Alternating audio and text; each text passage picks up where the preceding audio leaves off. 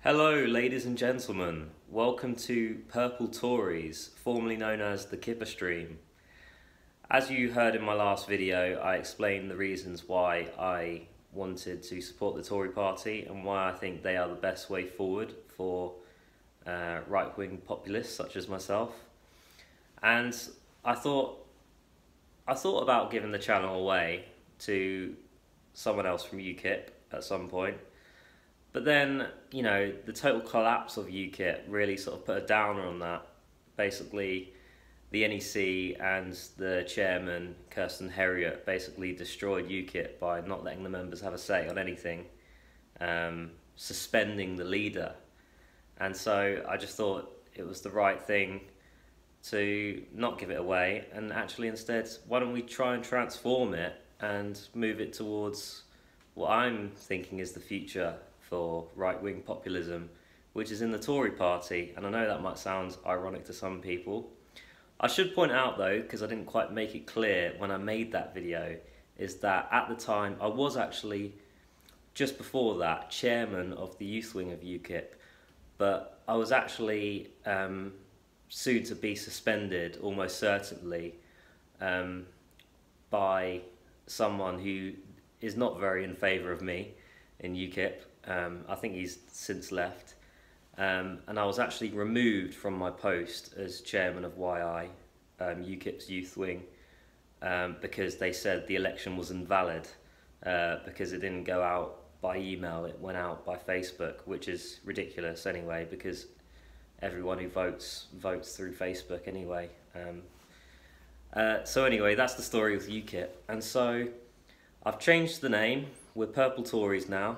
I strongly believe in Boris's vision for the country, and I think the Conservative Party is going through a change now, which is the biggest change in the Conservative Party for decades.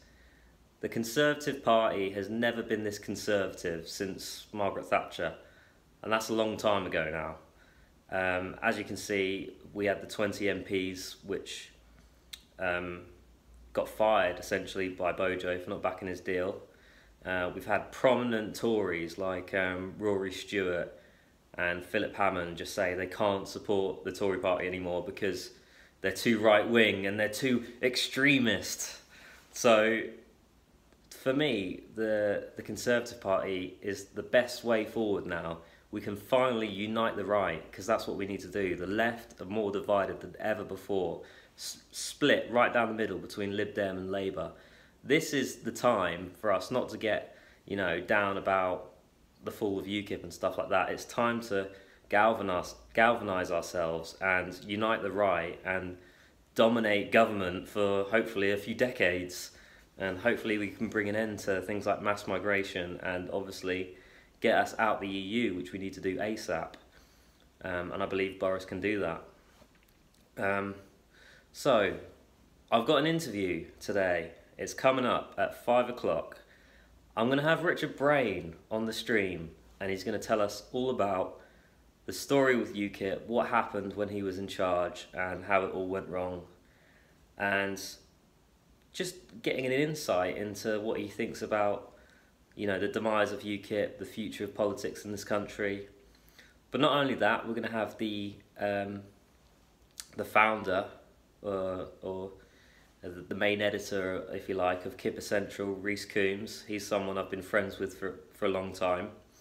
And we're just going to talk about where we think the future is and all that kind of thing. So it should be an interesting show. So tune in at 5 o'clock, and that'll be streamed straight to this channel.